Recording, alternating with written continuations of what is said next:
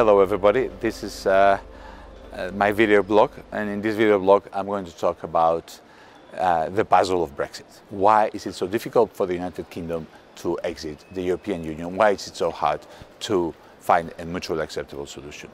The reason is that there are three incompatible promises that the Brexiteers have made, which are three pieces of a puzzle that actually don't fit together. The first promise is take back control. We can take back control of £350 million a week, control of our immigration system. The Brexiteers have said they're going to make their own rules, they're going to have control over judiciary, over the rules and regulations of, that determine how things are produced in the United Kingdom.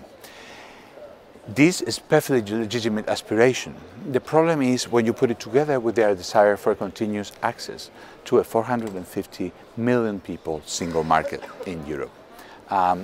Europeans say, I think rightly, we say, hey, if you are going to have your own rules, for example, you won't have environmental standards, which is legitimate, you can't be competing with European producers who are going to be held to a higher standard. You can't have just access to the single market in the same conditions as other producers. It's even harder when you try to put the third piece of this puzzle together, which is the lack of a border between the Republic of Ireland and Northern Ireland, which is required by the Good Friday Agreement, which set up a framework for the relationships in the Republic that led to peace, has been interpreted to mean there cannot be a border between the two sides of Ireland. Peace might be at risk if that was abandoned. If you have two regulatory regimes on the two sides of the border, how are you going to have a borderless, a frictionless passing of goods, services and people from one side to the other? Those are the three pieces of the puzzle that don't fit. Three promises that cannot be met together. They can't actually deliver on those promises because they are incompatible. Nigel Farage, in a debate he had with me yesterday with me and in the Parliament with others, he said, the only way forward now to deliver on the referendum is for a clean break Brexit. And what we told him, I told him, there is not such a thing as a clean break exit, it's a dirty break, because more than 150,000 Spaniards live in the UK, and in turn 300,000 Brits live in Spain. For all those citizens, what Mr Farage called a clean break Brexit, it's a very, very dirty Brexit indeed.